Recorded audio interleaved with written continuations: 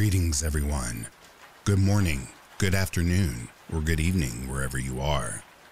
I would like to thank you for your continued support of Back to Ashes.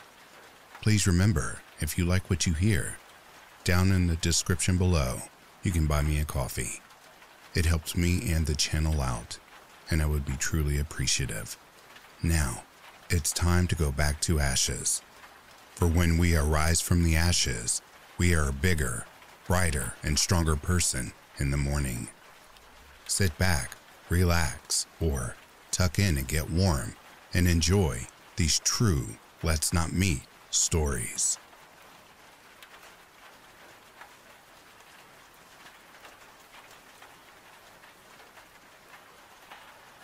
I met my dad at a tire shop in an increased crime area of town. Not really sure why we went to this shop. It was probably around noon. My dad brought his chihuahua with him, so I took her on a walk around the tire shop while he consulted with the mechanics. The shop was about a half a football field away from a busy street, with a big filled in between the shop and the street, in an otherwise residential area. I figured it was safe enough to walk the dog around in the field, because my dad and the mechanics were right there. However, the shop was fenced in and not facing the field, so I guess it wasn't actually that safe for me because my dad and the employees couldn't see me. So, I was just walking the little dog around in the field, not too close to the busy street, and suddenly, this beat-up car with the windows down starts driving really slowly on the busy street, and I can tell the dude driving was staring at me. The street is somewhat far away from me, and he eventually drives past, so I'm like, whatever. But then, a couple seconds later, I see the car again going down the street in the opposite direction, going really fast, and he turns onto the side street where I am. He's driving very, very fast, and he just guns it into the field where I'm walking the dog, literally jumping the curb. He's coming straight for me, very fast, and I'm frozen there, shocked, thinking, is he about to plow us down? What the F is happening? It was just so quick and unexpected. In my confused shock, I'm just hesitating with the dog, contemplating running away, but also not wanting to turn my back on the car. Then, miraculously, I guess there was some kind of uneven ground or a hole because the guy's car, which was a real beater, very old, got stuck and a wheel started spinning. With his windows down, I can hear him cursing and take this moment to scoop up the dog, about to run out of there. Then he opens the car door, about to get out of the car. I can't remember any descriptions about this man, other than he was quite overweight. Again, because of the shock, I can't even recall his race or age range or anything. Right at that moment, a truck pulls up beside us, with two youngish men inside. It was like a construction truck. They roll down the windows and ask if this guy is bothering me. They say it loudly, and it spooks the guy, and he goes back into his car.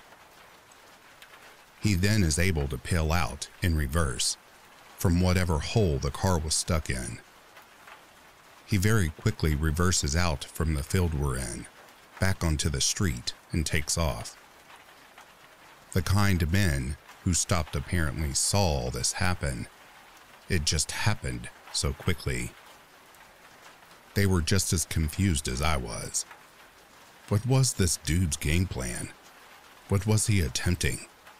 Kidnapping me in broad daylight, obviously with people around? I'm not sure. I'm so glad his car got stuck and I didn't have to find out. It was just very strange. I'm grateful his car got stuck and the guys who drove by stopped and were willing to check out the situation. We chatted for a second after the guy left, and were all very confused about what had happened. I can be very overconfident at times about my safety, but after a handful of other strange, potentially dangerous encounters, I've learned to always be alert. Bad things can happen anytime and anywhere. And don't freeze in fight or flight situations. So many times, I've frozen instead of fighting or flighting when I really should have taken some kind of action. Thankfully, my guardian angels had my back, but I won't take them for granted. Crazy guy in the car that tried to chase me down in the field. Let's not meet.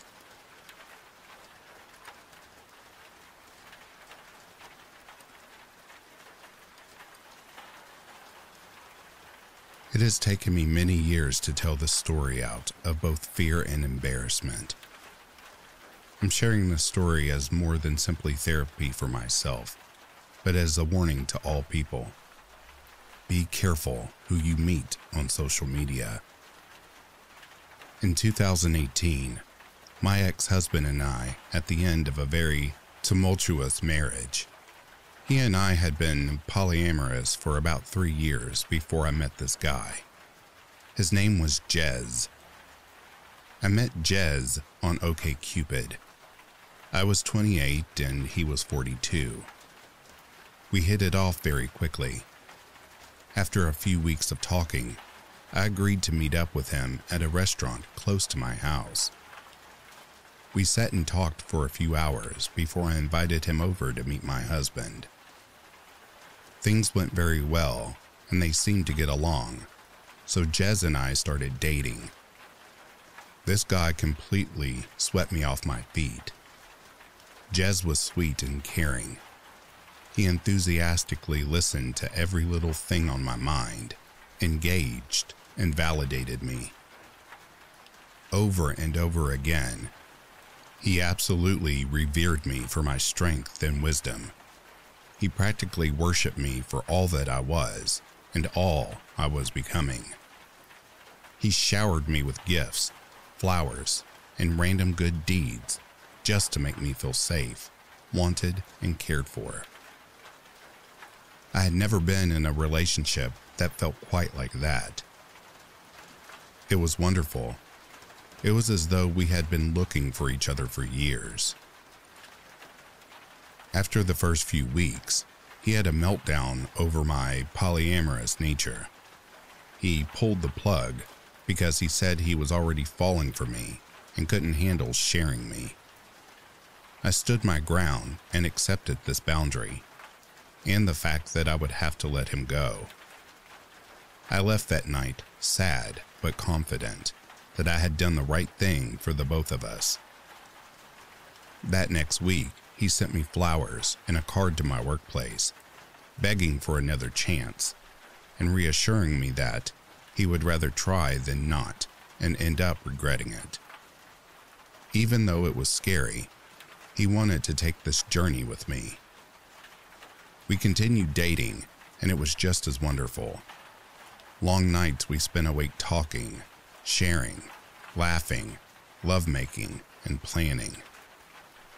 We went places and did things that I had always wanted to do. Then, in the deepest, most intimate moments, when we would just sit in silence, he would grip my hand to his face, in solidarity and astonishment asking, where I've been all this time. Our time together was effortless. We fit together like puzzle pieces. By August of 2018, my marriage had ended, by no fault of Jez's, and by October, my husband had moved out. I was on a lease at the time, and knew I couldn't afford the place on my own, so finding a roommate was essential.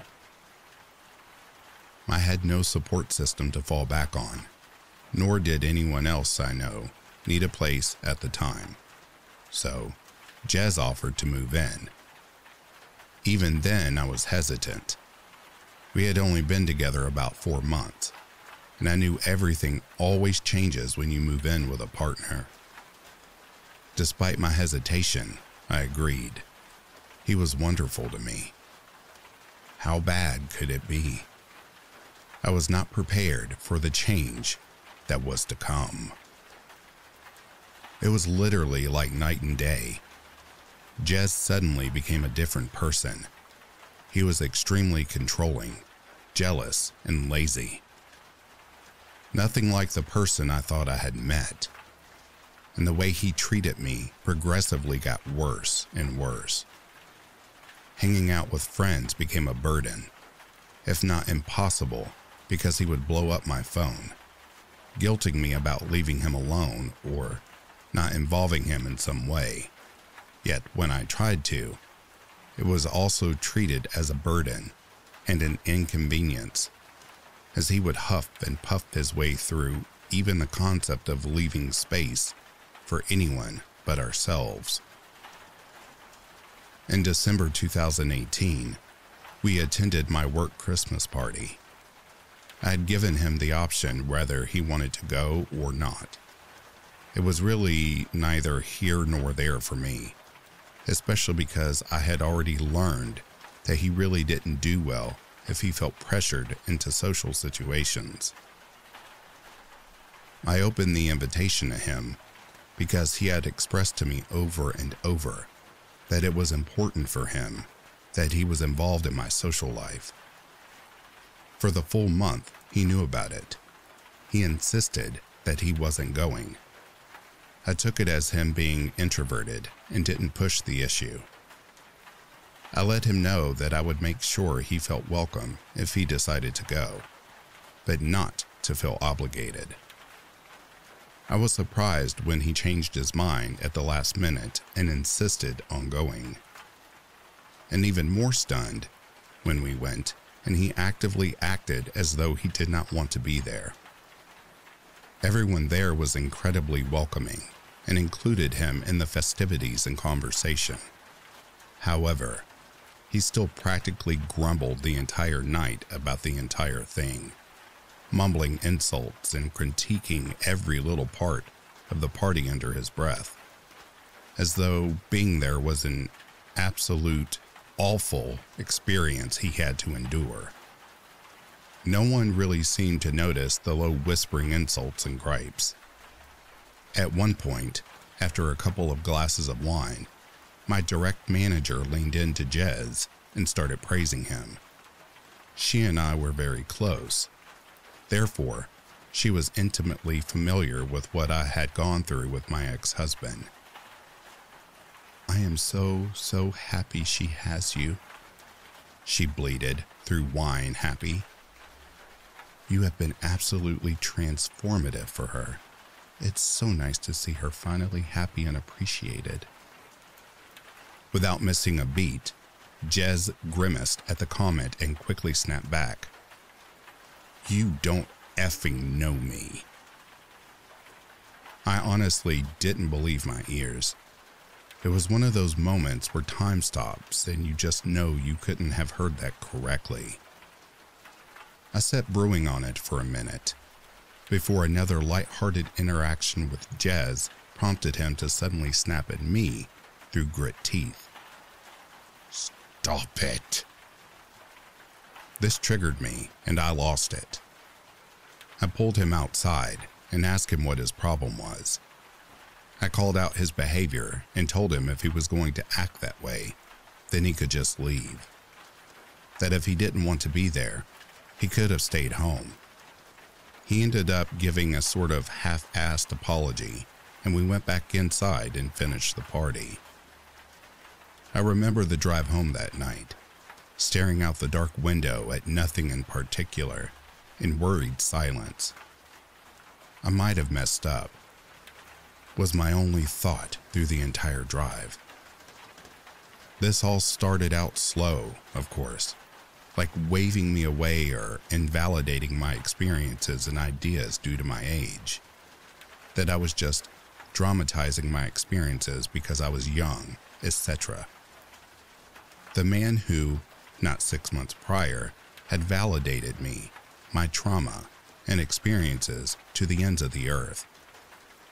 Now, every time I started a story or tried to share anything, even trying to plan out meals for the week, he would openly show annoyance as though I was violating his time and attention. Before I knew it, he was snapping at me over every little thing. If I asked how his day was or talked about my day, I would aggressively shut it down. Why do you always ask me that? I don't want to talk shop at home. I really don't care about your work. It's work. Before I knew it, I couldn't even bring him a plate of breakfast without being snapped at. It was as though he was testing me. When Jez and I first started dating, he flat out refused to talk about most all of his exes. He refused to name them or discuss any of the issues or lessons learned. They didn't matter, he would claim. They weren't in his life for a reason. It was the same reasoning he also used in reference to my more recent exes. Talking about them, including my now ex-husband, may as well have become off limits. Anytime I brought up either of our exes, he would become incredibly agitated, belittling, and just overall very aggressive. I took this as both an age gap issue, as I have a tendency to dwell, as well as insecurity and a threat to the life he was trying to build. However, after he moved in and this hot button topic had been established, several times he would bring up his exes and how they looked, telling me on more than one occasion he would have never dated me back in the day, and that I was lucky he lowered his standards. I didn't even really know what to say to this. I would laugh it off and shove it in my back pocket. Noted. He then started bringing up my looks and accusing me of catfishing him. I had stopped taking care of myself due to the isolation and had also put on some weight. So most of my clothes that I had once felt great in no longer fit. And since Jez had also been dishonest with me about his financial position, he was always needing extra money here and there, leaving me broke almost all the time. A horrible tragedy happened that following summer while Jez and I were together. I received notice that a good friend I went to art school with shot himself in the head while tripping on LSD. Our whole class was devastated. He was, without contest, the best photographer of our class and one of the most kind-hearted individuals I have ever had the pleasure of knowing. Also, as someone who was very familiar with LSD, I was rocked. Jez, however, was far from supportive. He pretty much immediately shrugged it off. That's life. I guess that's what he gets for messing around with LSD. I was baffled at such an unsympathetic response, and even more later when Jez started to interrogate me about my relationship with this guy, asking when the last time it was that I had even talked to this friend. You don't even know this guy anymore. Who cares? I broke up with him the first time after he called me at work raging. I was busy, so I wasn't able to answer right away. But once I was finally able to answer, I was met with intense anger. It was storming and one of my dogs was having an anxiety attack due to the storm and separation anxiety. This wasn't the first time, and he was well aware of what she needed in those moments. Why the F aren't you answering my calls? You answer when I call you. I don't care where you are. He went on for a few minutes, calling me a shitty girlfriend and laying into me over my sudden distance and lack of communication while I was at work. At this point, I was done and I lost it. I tore into him over everything. especially causing problems for me at work. That being in my life is a privilege, and if he's going to wake up every day acting like he hates me, then I don't know what on earth he's even doing with me. I told him that I expected him to get his things and leave. He was always threatening to go back to his old roommates where there was still a room. I didn't want him there when I got home, and we could coordinate times for him to come and get the rest. He flat refused, suddenly victimizing himself, claiming he had nowhere to go. How dare you make me fall in love with you? How dare you take me to meet your father and then dump me? My manager and her husband ended up following me home that evening because she was concerned for my safety and had offered to let me stay with her for a few days. I will never forget the scene I walked into. Like Theon Greyjoy begging for his life, my boss stood next to me, watching as this 42-year-old man crawled on his knees before me, begging for mercy and communication. At one point, wrapping his arms around my legs, crying into them. "I can't believe this is happening. She's the love of my life. You know that," he cried to my boss. I couldn't believe what I was witnessing. This was the antithesis of the heartless person I had been spending my days with. I shook him off, then went to the back of the house, gathering enough of my things to get me through the next few days, as well as any and all valuables I could think of. It took a few days, but after about a week, Jez started blowing up my phone, apology after apology. Suddenly, he was the man I met again, full of humility and self-awareness. He acknowledged the awful way he had treated me and sent me walls and walls of well-thought-out messages, psychoanalyzing his own behavior, where it comes from, and the ways he knows it needs to change. I took him back. Like a dumb, desperate girl, I took him back. It wasn't long into the second round that he started to guilt me over the breakup. My panic had damaged his relationship with the people in my life, and he made sure that I knew it was my responsibility to fix it.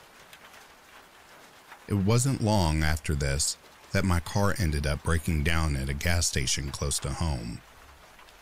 There was a very nice couple in the vehicle next to me that came to my rescue and checked things out under my hood.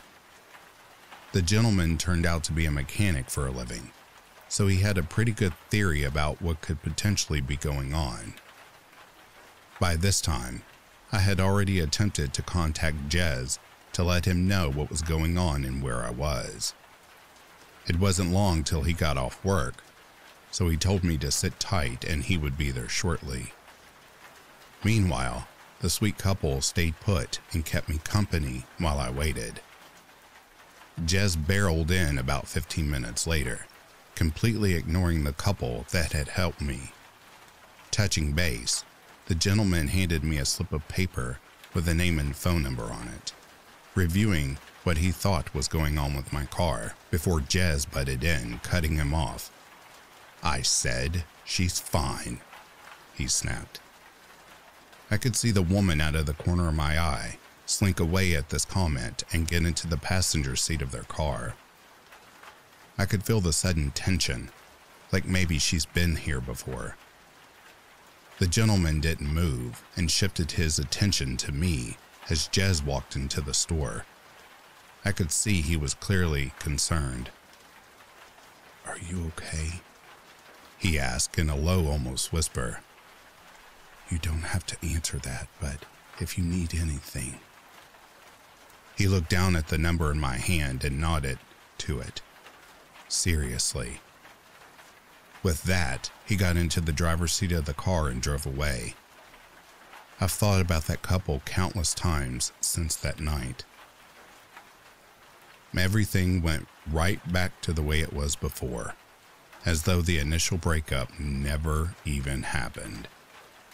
The same eggshells, the same belittling. If anything, it was worse, because I had permanently damaged our relationship. If I had just not been so dramatic, if I didn't run away from everything, then maybe he wouldn't have to work so hard for respect in my life. One night, we got into an argument. I didn't even remember what it was about, but I had to be up early for work the next morning, so I paused the argument in order to get some sleep. When I went to lay down, I heard the TV turn on. I have a sound bar, so the volume can get pretty loud. Jez proceeded to turn the volume up and up and up, far past any volume I ever pushed those same speakers to, even for parties. The very walls were reverberating with the sound of the TV at astronomical volumes. Jez then started laughing hysterically. It was a laughter manic with anger, as though something might be funny on TV, but he might also jump through a window right now. I remember laying in bed, absolutely horrified at what was happening. I knew things had gotten bad, but now I was scared. I got out of bed and asked him to turn it down, to which he responded, scoffing, "I'll watch TV if I effing want to," and turned it up even louder. I felt like I was in a horror movie. I started crying at this point, begging him to please just let me sleep. He started mocking me and calling me names for crying. "Oh, wow, poor baby is crying again. That's your card, isn't it? Crying?" This caused the fight to start again, and he started screaming at me, followed me to my bedroom, where he suddenly punched a door not 2 inches from my head. His eyes were black, and he looked me in the eye, sending the clear, unsympathetic, and hostile message that was a warning, and next time he wouldn't miss. My whole system had shut down at this point, and I sunk to the floor in a panic attack. My ex-husband had issues with violence. Jez knew that. All our rentals prior to that one had holes in walls, and doors peppered throughout our unit due to my ex-husband's inability to handle his emotions. But he never hit me or even came close to it. I crumpled to the ground feeling powerless, trapped, and afraid. As my thoughts continued to race, he continued to berate and mock my panic state. Most of our argument from that night was a blur, but ended abruptly once he threatened to put my social security number on the dark web. At this point, all that was left in me was to fight. I blacked out and went ballistic, screaming at him to get out. I felt rabid and dangerous as I screamed like a banshee for him to leave my home. It was over, and I was ending it that second. I contacted my landlord and explained what had been going on. Jez would also end up contacting her, weaving his own tale that I was moving out, and tried to have the lease transferred into his name. Luckily, since I was several steps ahead of him, my landlord didn't fall for it and contacted me immediately. She personally came and changed my locks for me, gave me the personal contact of a police officer close by in case he showed up again, and took half off my rent for the next month. I am forever grateful to her for these simple acts of kindness that were above and beyond anything I would ever expect from a landlord. It took weeks for him to stop messaging me. The only reason I didn't block him was out of fear that he would show up at my house. Though I had contacts for protection, I knew I would rather get a daily apology video than have to deal with him on my doorstep. So they persisted. For a while, the same act from before, the love bombing, the promises, grasping at straws trying to find the weak spot where I would let him back in. But I ignored it. It continued for weeks before he finally gave up. He bowed out gracefully, stating boldly that he will always love me. I left him on red. The illusion was destroyed. It took me several years to pick up the pieces. If my divorce wasn't enough, this definitely made me lose trust in myself. I still don't understand what the end game was. In one of our last discussions, I asked him desperately, what happened to the guy I fell in love with? Jez looked me dead in the eye, smirked and said, that guy doesn't exist. I told you what I had to tell you in order to get you away from that effing asshole husband of yours. You're just stupid and fell for it. Jez, I hope we never ever meet again.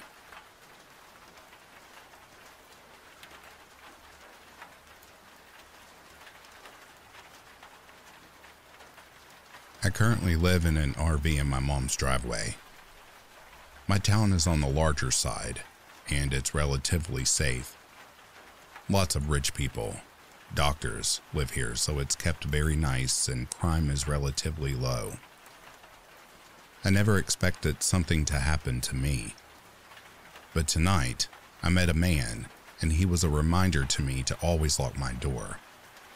Sometimes I forgot to lock my door, even while sleeping, and it's never been a big deal to me, because my town is generally safe. But I'll be locking my door from now on. It was 2 a.m., and I took my garbage outside to the bin. When I turned around, I noticed a figure in the dark walking towards me. I started to quickly walk away, but he spoke to me. He was a short man, probably in his 50s or 60s. I'm 23 and female. He started talking to me about my living in the RV, and I took charge of the conversation to shut it down quickly. He told me what house he lives in and his name. He was being polite, but very creepy. I'm sure nearly every woman gets what I mean. That older man, kind of creepy and too polite to you because you're a very young, pretty woman. He told me I should come by his house sometime, and I'm like, yeah, sure, maybe one day. Have a good night. And I walked back to my RV and locked the door. I figured he had left, but he didn't. I don't have a curtain on my window right now, and I could hear him pacing outside my window and mumbling to himself. I was just hiding, but I wanted to lock the door by my bed. It doesn't open at all anyway, but I decided to lock it regardless. I got up and looked outside, and he was staring right at me. He was waving his hand at me to get my attention, walking right up to my window and acting so erratic. It was so different from the guy I just met.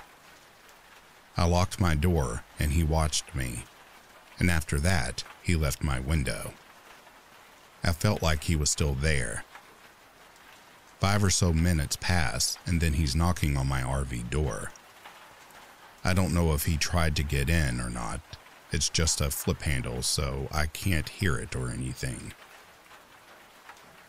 I just waited there for an hour before I grabbed a knife and ran into my mom's house. I'm definitely getting a taser and a gun. I think he'd been standing across the street watching me. There's no reason for him to have just been outside my RV at 2 a.m. I think he's been watching me too. People shouldn't really know that I live in the RV. Walking down the street, that's not something I take notice of. I've only even started to pay attention to RVs and driveways since I started living in one. And still, I don't notice if people actually are living in them or not. Maybe I'm being naive, but it makes me wonder if he's been watching me, seeing that I live in the RV day after day. I don't go outside of my RV. I'm a homebody. So he'd have to have been staring into my RV to really even notice someone actually living in it. It terrifies me. I was so afraid of his intentions. He makes me realize that even though I'm in a safe town, I'm still a young, pretty woman. I'm a target on men's lists. It sucks that this is our world. It sucks that there's men out there who are like this towards women. To that creepy old man, let's not ever meet again.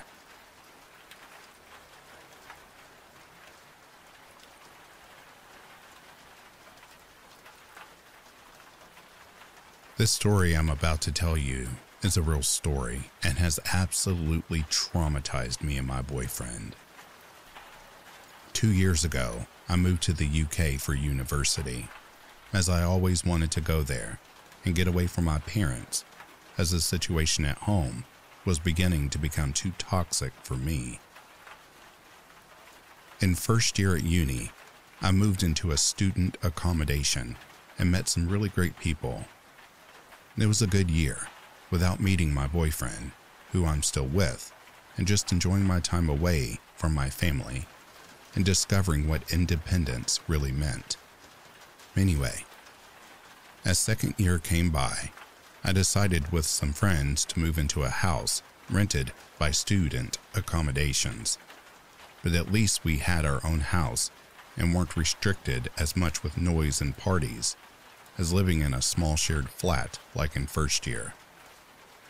Quick note, I had a ground floor room.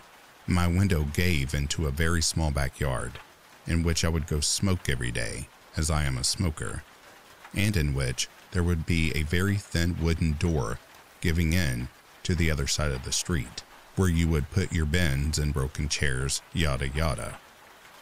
The door could only be closed and locked from inside the backyard. But since it was an old door, we had to attach some strings to keep it closed for good.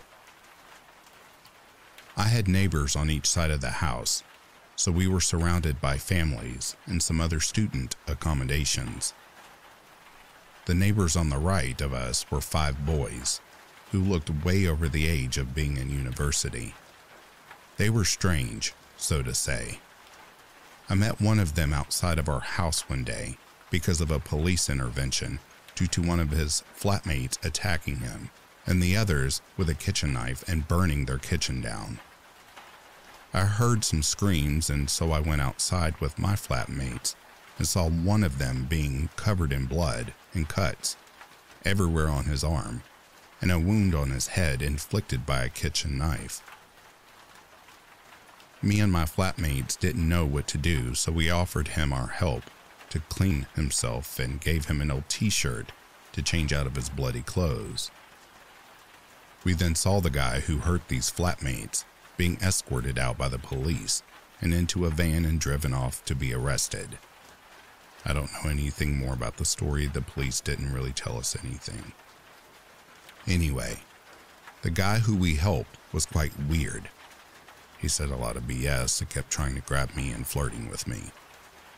And we noticed when helping him, he smoked quite a lot of marijuana and just didn't really care at the moment, as we just wanted to make sure he was okay, as we didn't know him.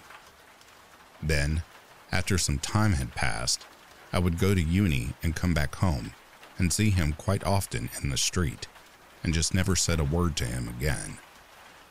But one day, he came up to me in the street while I went to the corner shop and started talking to me weirdly, and I didn't feel comfortable at all with that for some reason, so I just didn't respond to him. He then just said, "Oh, that's okay. I'll just wait in front of your house then, and we can talk further." No need to say, I was creeped out and just thought he was joking. So I bought my drink at the shop and headed back to my street. And as I turned into the street where my house was, I saw him with his flatmate sitting on my doorstep and waiting for me. I panicked and went back next to the corner shop and called my only guy flatmate to ask him to open the door and tell the guys to go away. But obviously he wasn't home, and no one else was either. So I literally just waited it out until they left 1 hour later, and then sprinted back home and locked the front door. Quick note, My front door had a glass panel on it where you would be able to kind of make out who was standing in front of it. After this already pretty scary encounter, I just tried to avoid the guy and mostly succeeded for a while. But then one day, as I went smoking in the backyard, I noticed that the wooden door, which is always closed, was open, and the strings that we put there to keep it closed were cut off. For whatever reason, I didn't think anything of it and just closed the door again and put a new string on it, thinking it was one of my flatmates who took the bins out and just didn't tie it back. The weird neighbors would very often scream and yell and fight in their house, and it would wake me and my flatmates up in the middle of the night, but we kind of got used to it after a while. One evening, my boyfriend slept over like he usually did, and he, who usually never ever wakes up because of a noise, woke up in the middle of the night because of a bang and some whispering. I was sound asleep, so he very silently woke me up, and we both just waited in the dark and listened for any other noises. Suddenly, we heard the wooden door just bang, just shot open, and some footsteps next to my window. I always had my window open because it would get really warm inside.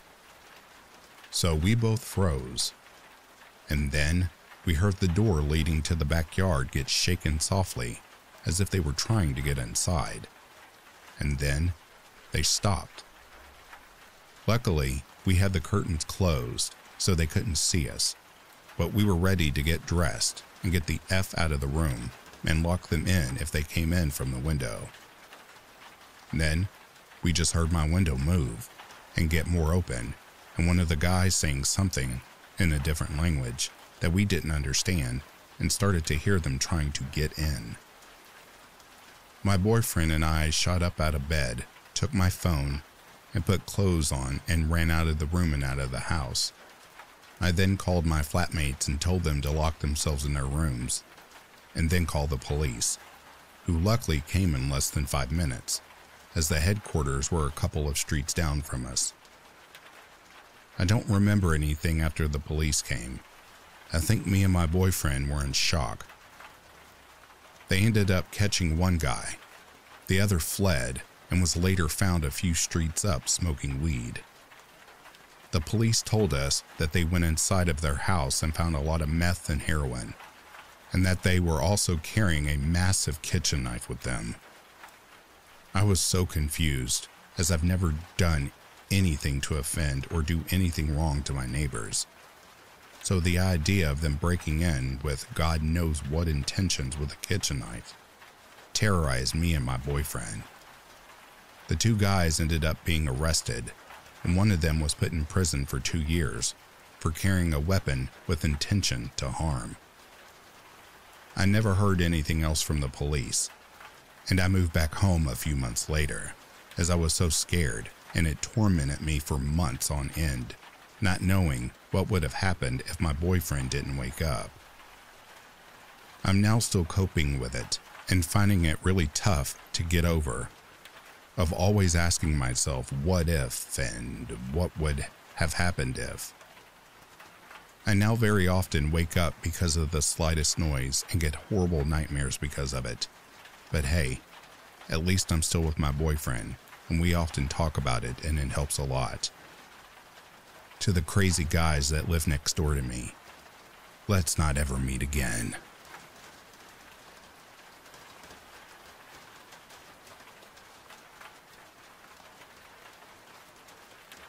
This happened a few years ago, right before the pandemic hit. In fact, I know the exact date because it spooked me to my core. It was February 18th, 2020.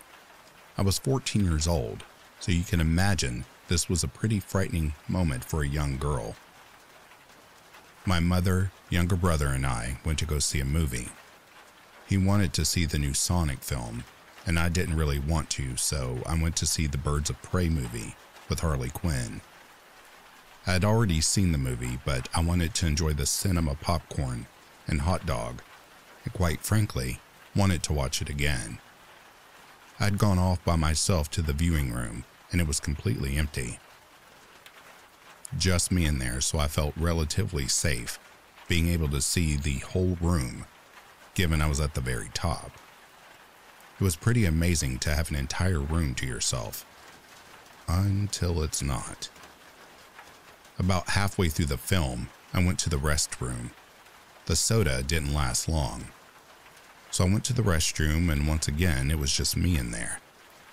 Every room was in current running progress, so nobody wanted to miss the films. As I was finishing up, there was an elderly lady at the sink. She was probably in her 70s. I thought I was alone, but I suppose not. She was washing her hands right next to me. She had moved from her original spot.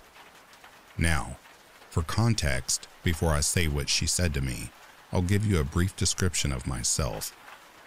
I have black hair, green eyes, relatively sharp features, high cheekbones, and arched brows. Yeah, a typical Disney villain, which I somewhat blame for her response. I think I'm somewhat attractive, but nothing to lose your marbles over. She had looked at me with the most subtle but unnerving grin, still with her hands under the water, but not doing anything, and said, "Young lady, you are quite a gorgeous girl." I said thank you, and she went on to say, "A beauty like that is only something an evil thing can have. Your eyes are just so hollow and soulless." She continued with that same damn smile. I was seriously starting to get creeped out, but I do live in the Bible Belt of Texas, so I chalked it up to her being a nut job. But then she got closer and said, without the smile, "You shouldn't have that beauty." I hurried and left as soon as I possibly could. I didn't like being alone with that woman anymore, and I waited outside the restroom, where it was populated, but she never came out. After 5 minutes, I went back to the viewing room and was paranoid the entire rest of the film. I could not get that crazy lady out of my head. Who says something like that to a kid? I seriously considered getting exorcised by a priest after that encounter. After that, I told my mother, and she didn't let me go alone until I was at least 16. I still get paranoid after that anytime I'm alone in a public restroom. In fact, I avoid them altogether. Still don't know what to make of it. To that crazy lunatic lady, I hope we never meet again.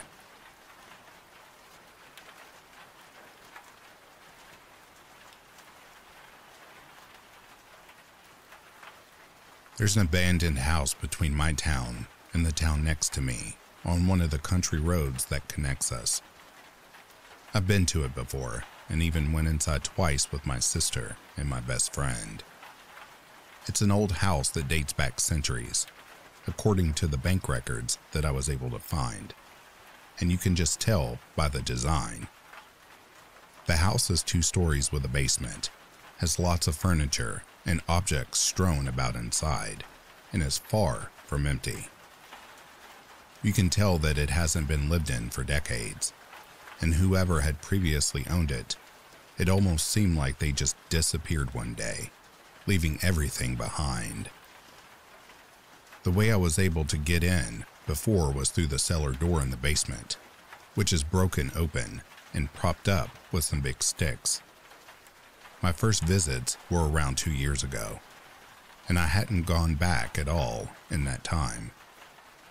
Another friend had expressed interest in seeing the house when I told him about my experience, and so, last summer, I told him that I'd take him to it. I never thought it was a dangerous trip, and told him that it's just an interesting place to explore. We parked across the street from the house, in the parking lot of one of the industrial buildings nearby. My friend, being braver than me despite my previous visits, led the way across the street into the front of the house. He asked me a couple of questions about it and what stuff I had found in there. I told him that the kitchen still had expired food in it, and that the upstairs had a board game set that I ended up bringing home with me. As we walked from the front of the house to the side leading to the back with the cellar, I made note that there was a lot more brush than when I went in last time. I had gone in the spring when I had gone with my sister and best friend, and I never experienced the thick brush that I was now carefully moving through. I made a comment to my friend that there was a lot more foliage than when I had gone before, as we tried to figure out a path to the cellar. Eventually, we pushed through some branches and found the cellar, broken and propped open, just as I had last seen it. We talked for a second about being nervous, and I really took in the view of the cellar that led into this dark, abandoned house. I remember being really intimidated while looking at the opening, and I made note that some of the sticks propping open the cellar didn't look familiar to me. I didn't state it out loud, however, as I thought it was just my anxiety. My friend and I discussed who should go first, and he said since I'm the expert, I should head in first. I was hesitant, but eventually, after a good 5 minutes of breathing and calming myself down, I started down the few steps of the cellar. It was an awkward entrance, as half the cellar was collapsed and left little room for maneuvering. You had to duck under a part of the cellar door that was still put together, then inch your feet down the steps, and finally turn your body sideways to fit through the small gap into the basement. I took a long time after ducking under the door, since my nerves came back for a second. I made it in just fine, and my friend followed very quickly, which I appreciated. We both stood in the corner of the basement now, taking it in. I turned my phone's flashlight on, and he did too. There was a spider web in the path to the stairs up to the first floor. I looked around and found some sort of tool to knock the spider web down, and I took the tool and swiped it through the web. After that, I tossed the tool onto the concrete floor. My friend and I talked quietly. I don't remember what about, but afterwards, we fell silent for a second. Above us, I clearly heard footsteps on the boards above our heads. It almost seemed like they were heading to the stairs that led to the basement. I remember this part the best, as I looked at my friend, and he didn't seem to react to the footsteps I was hearing. I looked at him, suddenly very worried, and before I could even say anything, he said, "We need to go." He turned around and practically jumped up the stairs. I remembered thinking he got out insanely fast. I could see him turn and reach his hand back to help me up.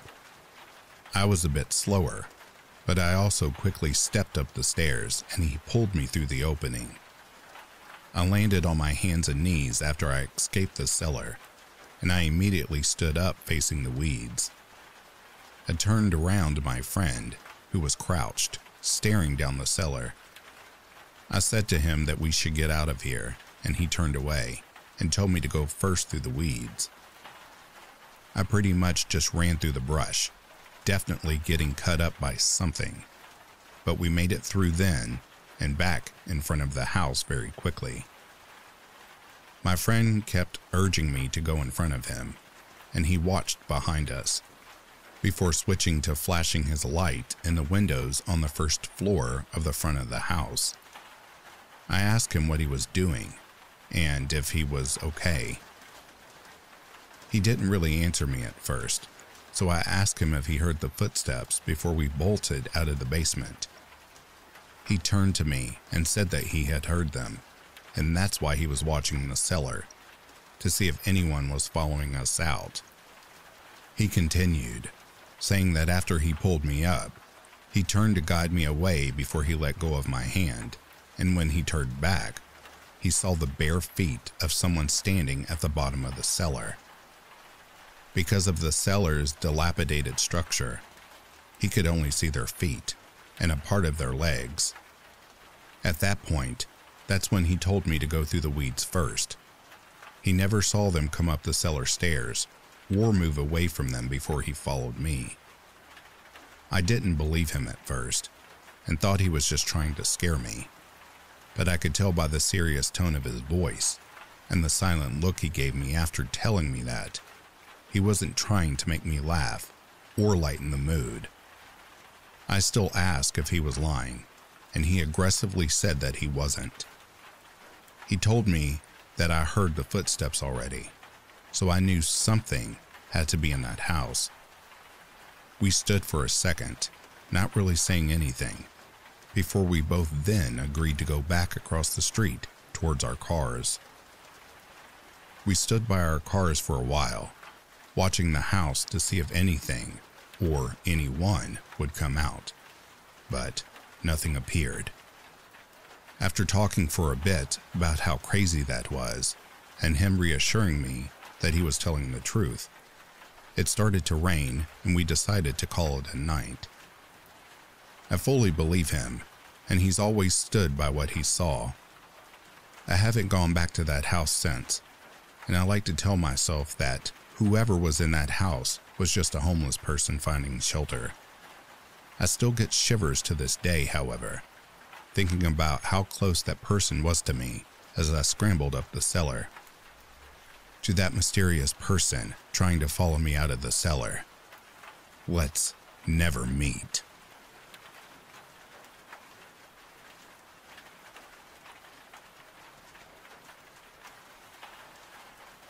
I was around 9 or 10 years old when this happened, but I remember clearly pretty much everything that had happened.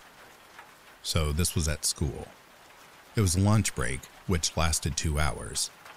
I was with a group of friends and we were playing like pretty much everyone else, but we started to notice people in front of the school. And when I mean people, I mean around 20. Usually there wasn't anyone or they were just walking by. They all had their phone in their hands. A woman approached the entry of the school and she just started taking pictures of every kid she saw. An adult of the school went to see her and told her to stop, but she didn't. Instead, she just smiled terrifyingly at him and said something I didn't hear, but it looked kind of like when a mother confronts you in a "it's gonna be okay" sort of way. He started to get mad because, well, taking photos of children like that is just weird as hell. Eventually, she went away, but that didn't really change anything if you want my opinion, because everyone else in front of the school was taking pictures of us. Everyone, literally. I especially remember a guy that was pretending to call, except that he didn't talk, and he also had his flash on, so we quickly understood he was also taking pictures. Us kids thought it was fun and a sort of game, so we started playing hide and seek with them, being like, "Ooh, he flashed me, I'm gonna die," or stupidities like that. But we really started to understand there was a real problem when one of them tried to open the entry. That was kinda useless since the barriers weren't high enough, so if he wanted to get in, he could just climb right over it. And that's when the headmaster got totally mad and went to see everyone, yelled at them for around 10 minutes, called the police, and when she calmed down, she asked to explain someone why and what they were doing. The headmaster told us herself that all these people pretended to be some sort of voodooists and that they could sell pictures of us and make us suffer, etc. To be honest, everyone mostly laughed, but the adults didn't seem amused at all. To this day, I don't know if what she said was true. I don't know if some people were arrested. I don't know what the pictures became of. The thing I remember the most is just that woman's smile. That absolutely creeped me out. Today, I'm scared of my photo being taken, even with my friends. And when it's family members or very close friends, I'm just really uncomfortable. To the creepy people outside our school taking our pictures, I hope we never meet again.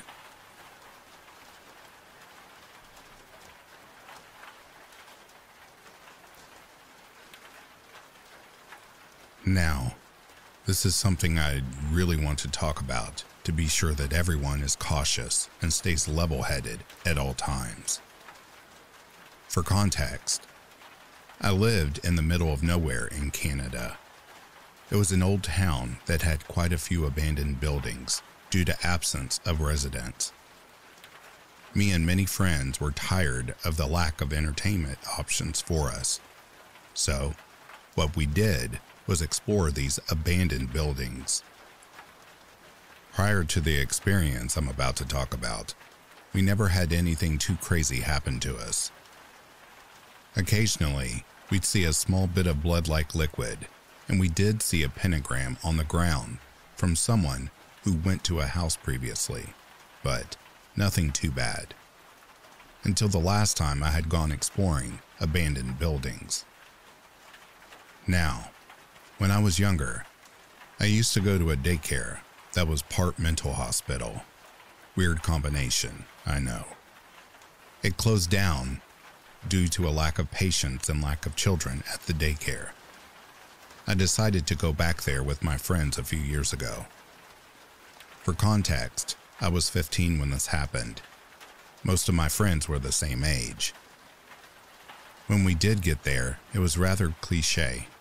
There was fog, it was rather dark, and there was a light drizzle of rain.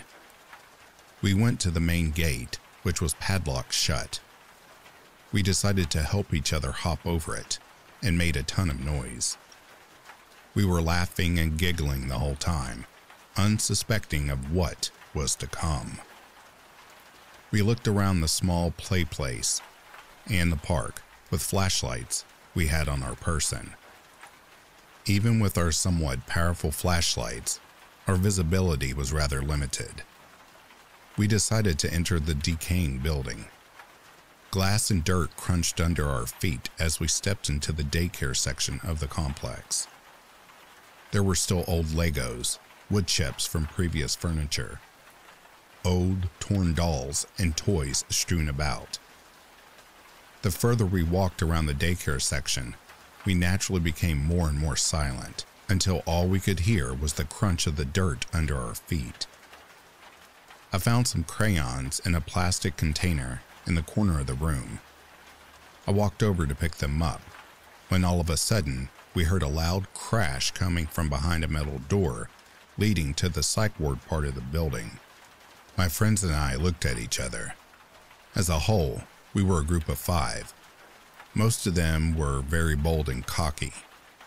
We all looked at each other when my friend Brian suggested we go and look to see where the sound came from. Personally, I was not too fond of this idea, but with my group of friends, there was no way anyone was going to decline such a thing.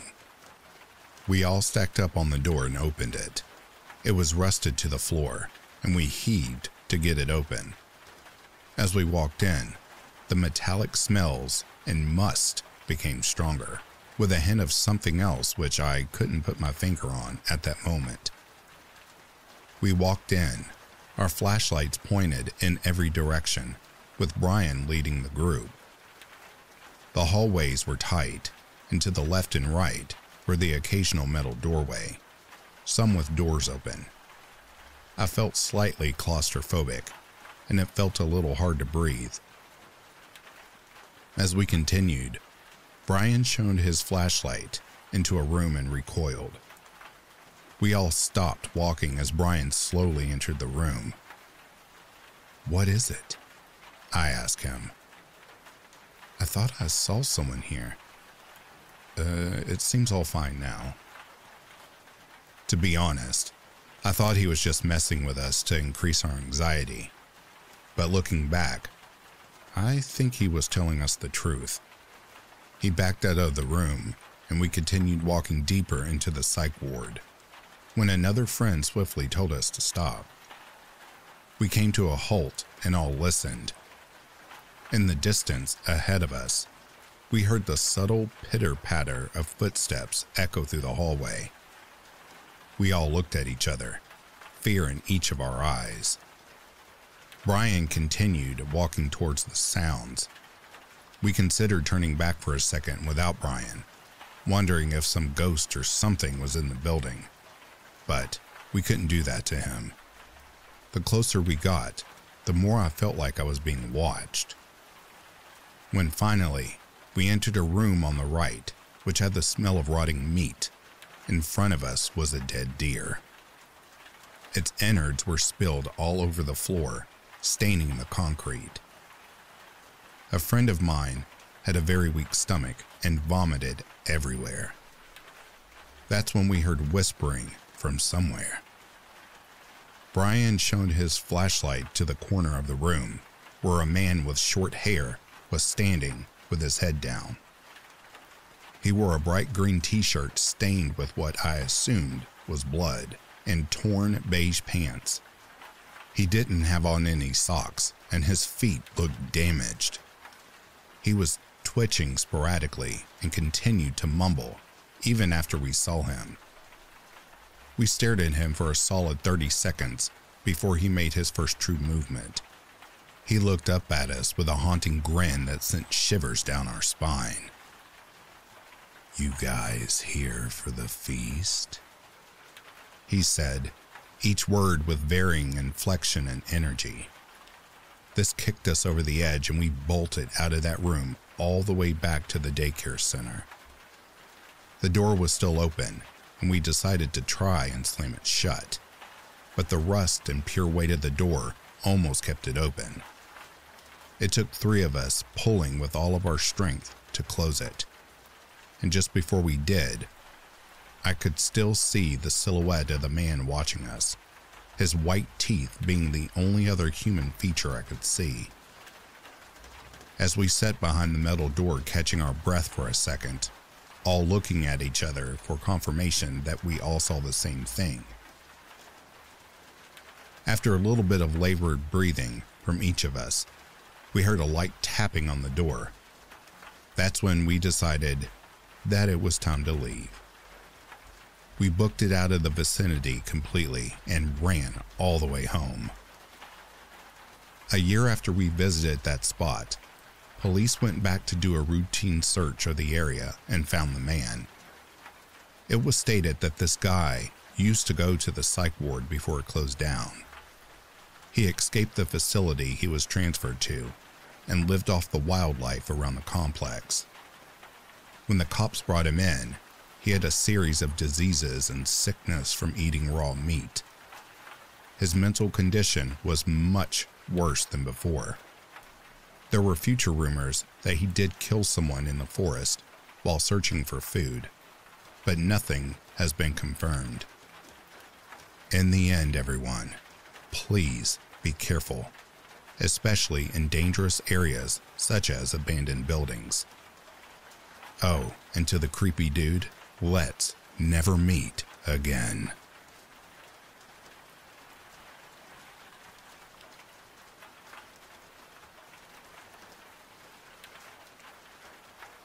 And that, dear listeners, is the end of these true Let's Not Meet stories. If you are sleeping, I hope Slumberland is treating you kindly. If you are awake and listening to these, I hope you have enjoyed this collection. Until next time, I'll read to you soon. Have a good morning, a good afternoon, or good night.